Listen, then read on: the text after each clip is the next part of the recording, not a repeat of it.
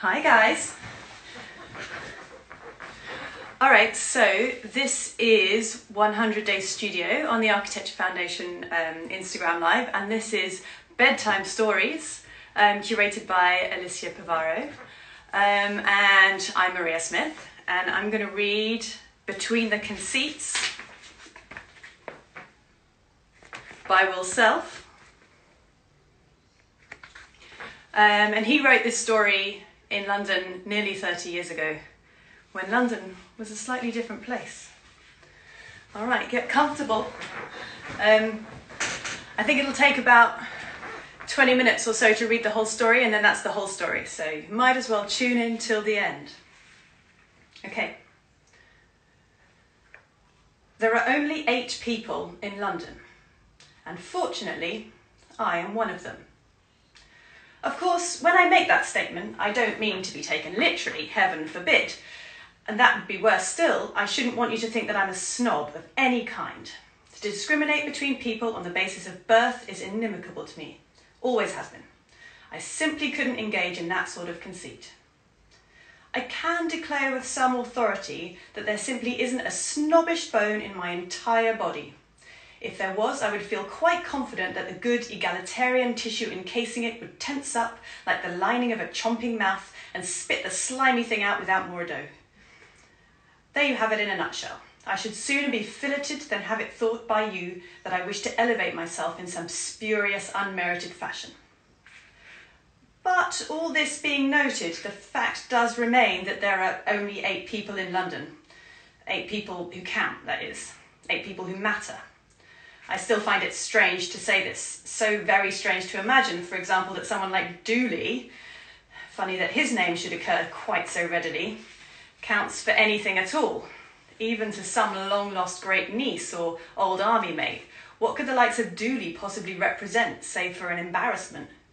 Even his family, I know that he had one at one time, must have felt that being closely related to Dooley was like being trapped next to someone on a long plane flight and having them force a glancing acquaintance into intimacy.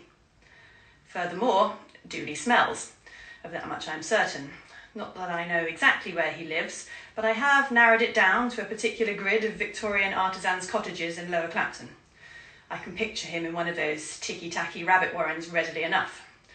But I don't so much see him as sent him, reclining on a broken-down daybed with layer after layer of urine-damp underwear compressed between his jaundiced arse and worn nap of an old army blanket. I can guess as well that all around him, resting on tables and chairs, the tops of heaters, the mantelpiece and the floor, there will be pots of prescription drugs, sedatives, hypnotics, tranquilizers. For Dooley is a neurotic of the old school. He wouldn't be able to survive without such gross nostrums. Of course, the reason why I don't know exactly where Dooley lives is because I don't want to. I don't want to know the precise location of any of them. Some might say that this is because I want to hold fast to my cherished illusion. But what does this illusion amount to, really? That such and such a time I might choose to see myself a little bit more than an equal? A third amongst 8, rather than simply as one of 8? Well, why not? I've never attempted to elevate myself above Lady Bob or the Recorder, but by the same token, I'll never concede an iota of distinction to Lechmere, Colin Purves, or the Bollum sisters. They could all rot in hell before I would give them one of them the satisfaction of believing that I could think them quality. And of course, it's the same for them. I know, it's crazy.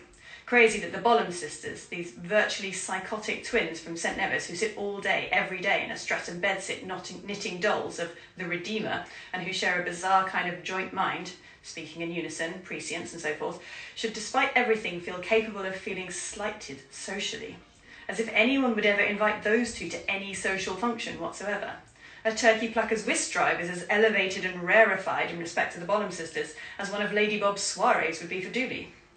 Yet, that being noted, it is an index of just how repugnant everything Dooley does, is that even these 2 weirdo humanoid knitting machines are still concerned to distance themselves from him.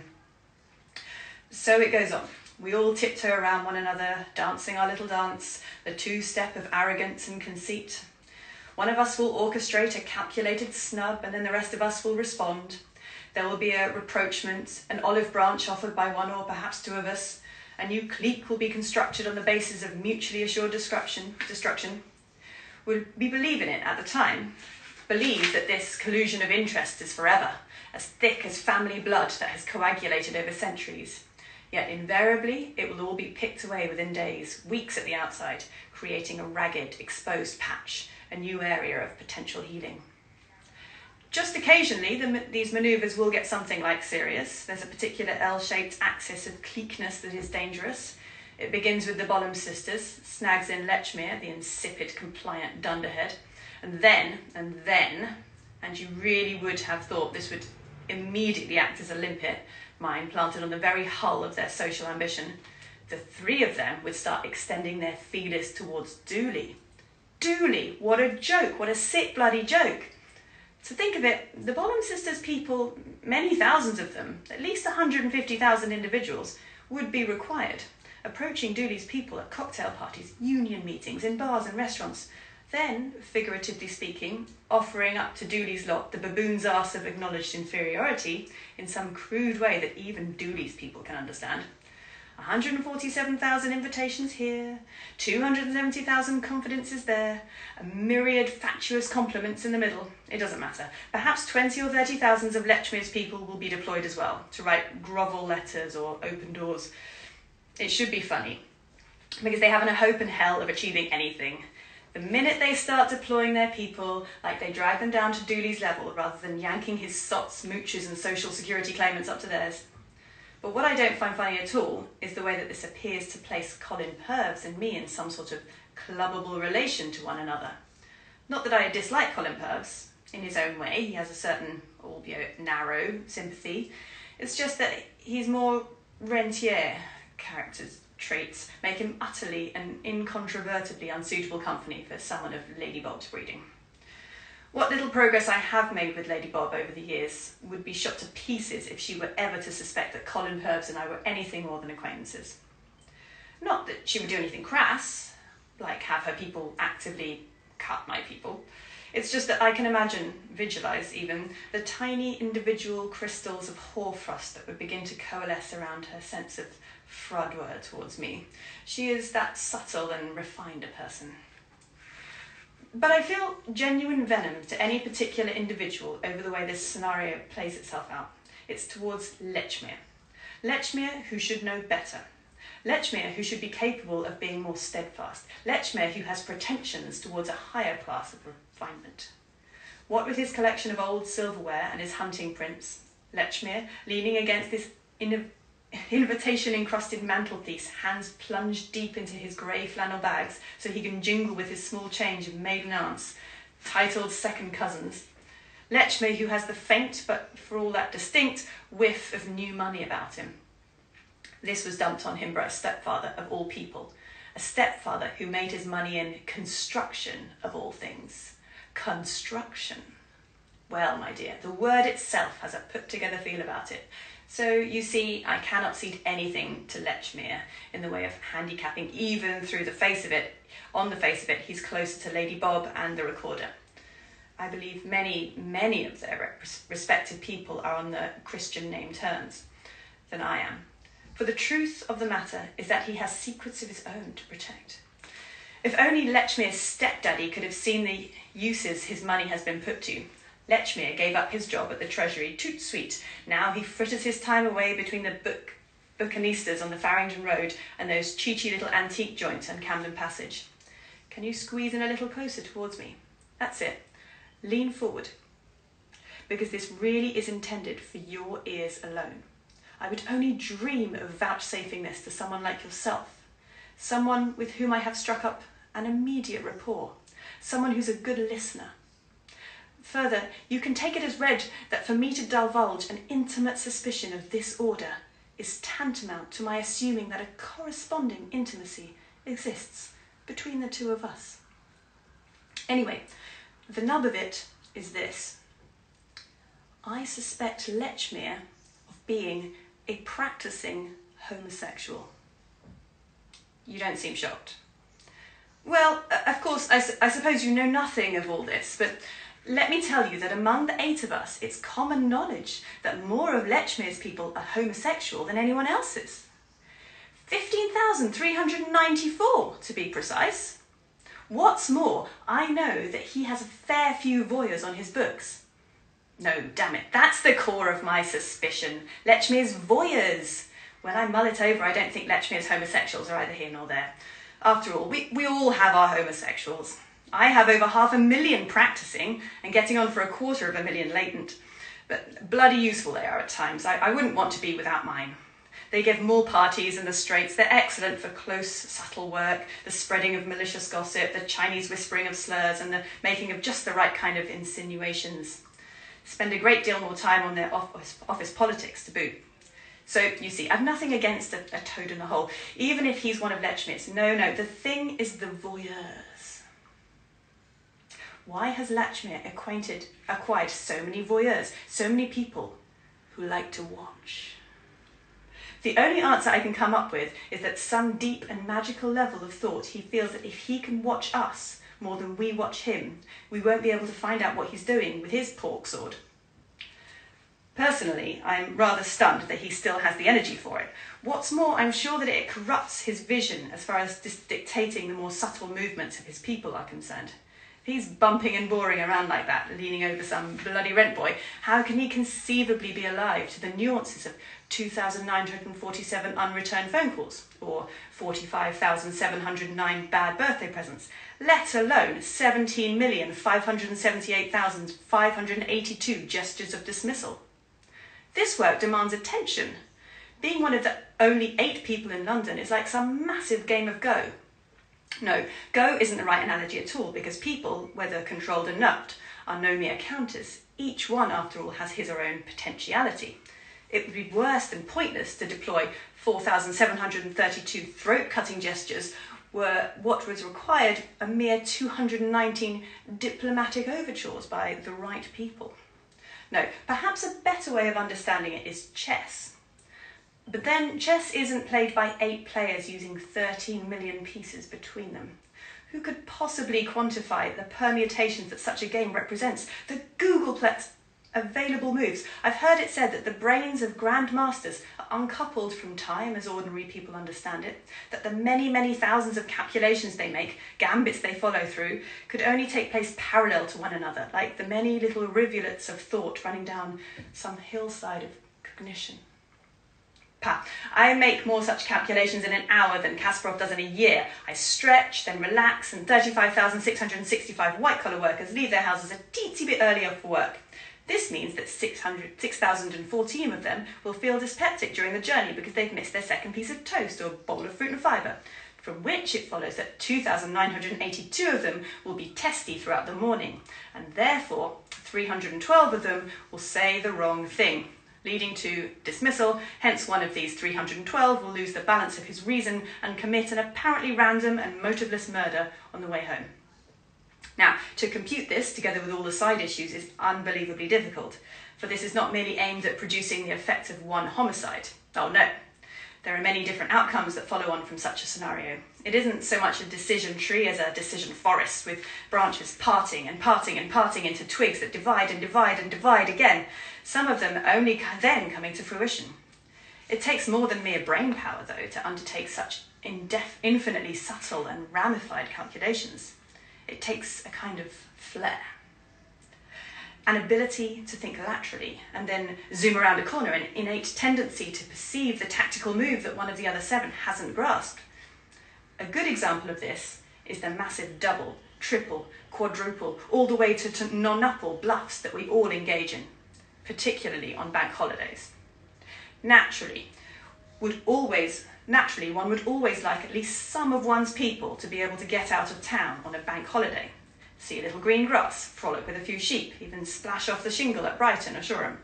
But at the same time, one knows that a bank holiday with more than an hour spent in heavy traffic is worse than no bank holiday at all, especially if we're talking of people who have children. If this is to be the case, it's far better that one direct the greater part of one's people to stay at home, if only so that a minority can gain greater utility. You see how it all shapes up. Like poker players, the 8 of us assess how many others are likely to direct out of town, and how many by car, how many by bus or train. Sometimes one of the 8 of us will go so far as to keep all of his or her people at home. The entire bunch. It can have only happened once or twice. I did it about 5 years ago, and the glee, let me tell you, the intense thrill of Schadenfreude when I saw everyone else's, the Bollum sisters, Dooley, Colin Purves, Letchmere, damn it at all, even a hell of a lot of Lady Bob and the Recorder's people, the whole lemming load of them trapped, sweating and bored in mile after mile of tailback after tailback. But of course, mostly it isn't so straightforward. I sit there caressing my volumes and papers and discs, trying to sense the messages in the ether, the subtle modulations of intent that might indicate how many are on the move and where to. I think about Lady Bob. Will she send her people out of town? And if so, how many? Or will she, like the Bollum sisters, who are incorrigibly nervous and stay at home, respond to the numerous notices of roadworks on major routes and have been coming in all week and leave the tarmac shimmering and empty so that my lot can make the dash? Alternatively, Lady Bob may react like the Recorder, whose fine, loyally mind often attracts him to the triple bluff. He almost always sends a fair bunch of people off on the basis that we will all think that he will think that we will think that he will think that it's not worth going. While it's true that this strategy has stood him in good stead, often allowing him to get as many as 694,672 people out of the city for the day. At any rate, that's what he clocked last August bank holiday. I think it's as much to do with the fact that a high percentage of the Recorder's people debouched through the east of London, as any great tactical achievement on his part.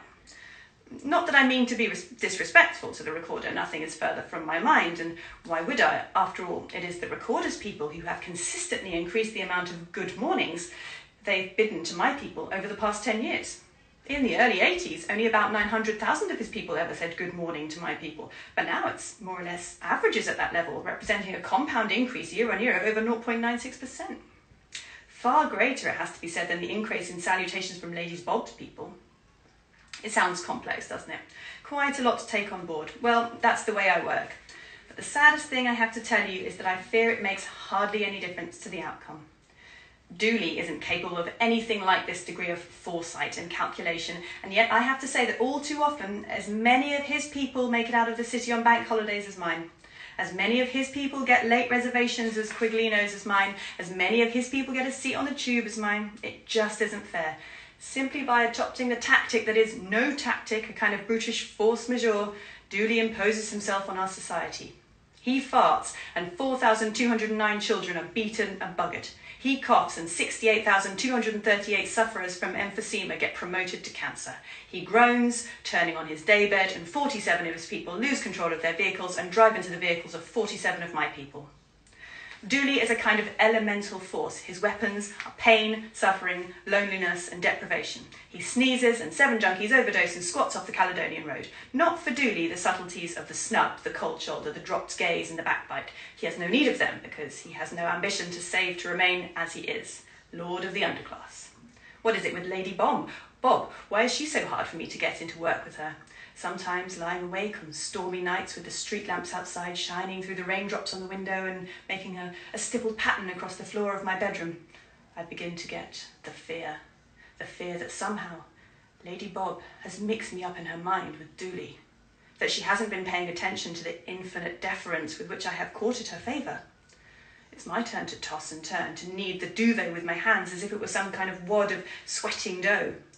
Was it the 34,571 Valentine's Day cards that I sent to several of her many divisions of secretaries and data processing clerks?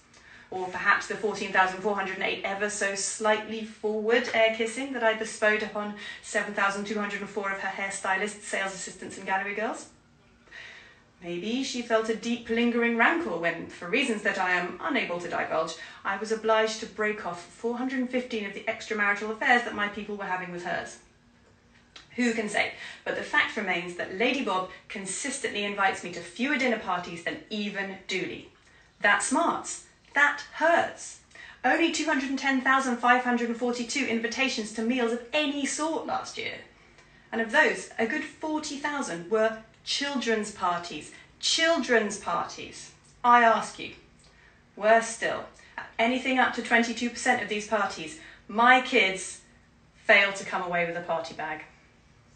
Tears before their bedtime and mine. What can I do? Any overt move would be misinterpreted, of that much I am sure. I can feel, in the very limits of my seething collectivity of consciousness, the peculiar inlets and isolated promontories of our interaction. The 8 of us, the 8 that matter, that is, are like the tectonic plates that cover the earth. If one of us rubs up against any of the others, we produce mighty forces that reverberate, affecting the other 6. Given this, perhaps I would do better to concentrate my efforts on the recorder once more. In the past, I assiduously courted him. I would even have my people in the city deliberately form shooting syndicates to which the recorder's people would be invited. I made sure that the recorder's people were always asked to be godparents of my people's children. I formed a suburban philetic societies just to be able to invite some of the recorder's loners along. If one of my people was doing a Samaritans and one of the recorders phoned in, well, you can be certain they were given an excess of sympathy, a beaming out of true caring. It was all to no avail. It wasn't so much that it didn't work. I know the recorder thinks well of me, be the good mornings. It's just that he didn't reciprocate in any meaningful fashion, unless you count the 34,876 items of junk mail, far more than my people have ever received from any of the other 6's lot. I don't want to have to stoop to the tactics of Lechmere and the Bollum sisters. I don't want to have to associate with that perverse crew any more than I have to. Of course, I am protected to some degree by my covert association to Colin Purves.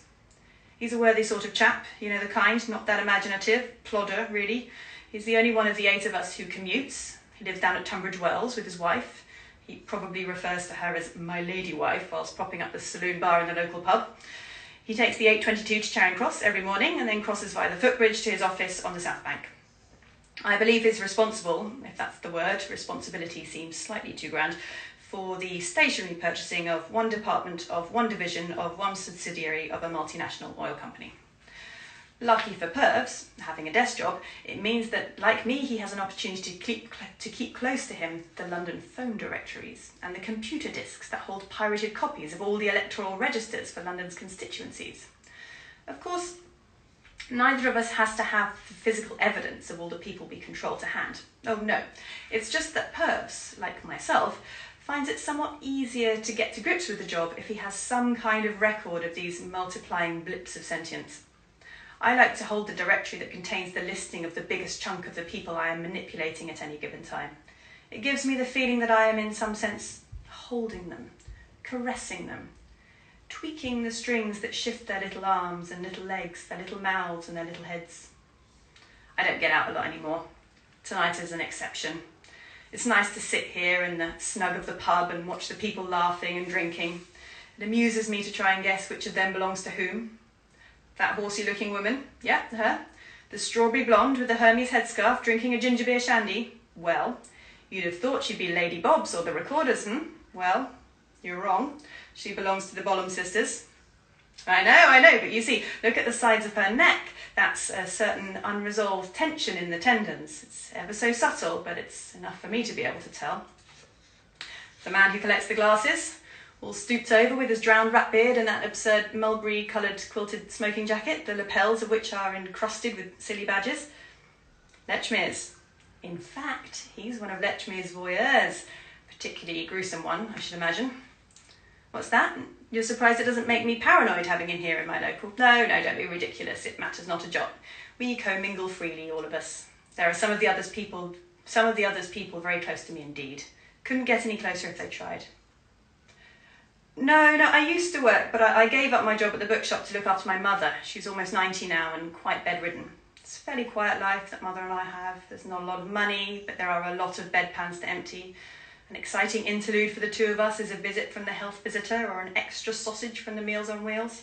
I suppose you could say that Mother and I are close, perhaps too close. Can sometimes guess what she's thinking just by looking at her. The other way around? No, I don't think so. How can I put it? Mother is just a trifle déclassée, a tiny cut below myself. And anyway, she's one of Dooley's, and that really scuppers it as far as I'm concerned. It's strange the way we all appear to have different motivations. Dooley acting apparently out of the capriciousness, the Bollum sisters acting out of some perverted religiosity, Lechmere trying to see everything, Purves with his desire for orderliness, directing many thousands of his rather dull little men to wash their cars every Saturday morning, to mow their lawns every Sunday afternoon without fail. As for the recorder, Lady Bob, well, I wouldn't presume, but I think I can safely say that they have everyone's best interests at heart. And then there's me, acting, I would say, with absolute probity, attempting to make sure that there is a kind of organic unity in London, that people have their right position and estate. It's entirely appropriate that it should be me who fulfills this role, occupying as I do a sort of middle to upper middle niche. I can look in both directions, up and down the social scale, to check that, to the best of my abilities, everybody is in his correct place. If 212 ethnic minority local councillors throughout the capital are getting a tad stroppy, then I make it my business to ensure that they're knocked down a peg or two. What exactly? Well, I might have their children arrested for drugs, something like that. And if there are 709 little Sloaney women who fancy they're about to get their name in some glossy magazine, then I'm on hand to make sure the proofreaders make the correct error. It can be still more subtle than this. In one blissful 24-hour period, a month or so ago, I engineered it so that 45,902 of my people found themselves dropping the wrong name. Good, eh? I am good. Good at the task in hand. It's not snobbery. I thought I told you at the outset I deplore snobbery and it constitutes no part of my motivation. I simply believe that there is a natural order of people, just as there is of things, a kind of periodic table onto which every element within every person can be fitted. Anyway, it's not a responsibility that most people would be prepared to shoulder. It can be grueling work and, of course, there is no reward to speak of. Yeah, sometimes I do get depressed, very low. When I'm really down, it amuses me to toy with this notion, that one of the little people might discover the truth. Discover not only that their freedom is a delusion, but that furthermore, instead of being the hapless tool of some great deity shoved up on a towering Titan-type cloud, they are instead jerked this way and that by a pervert in Bloomsbury or a dullard in the Shell Centre or an old incontinent in Clapton.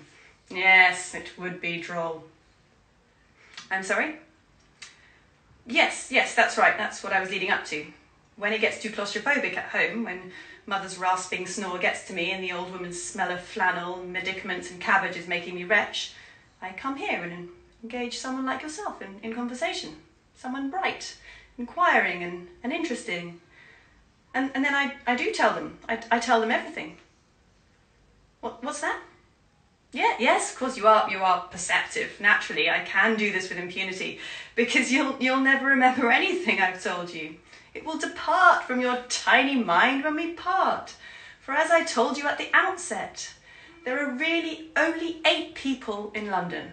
And whereas I am fortunately one of them, you are emphatically not.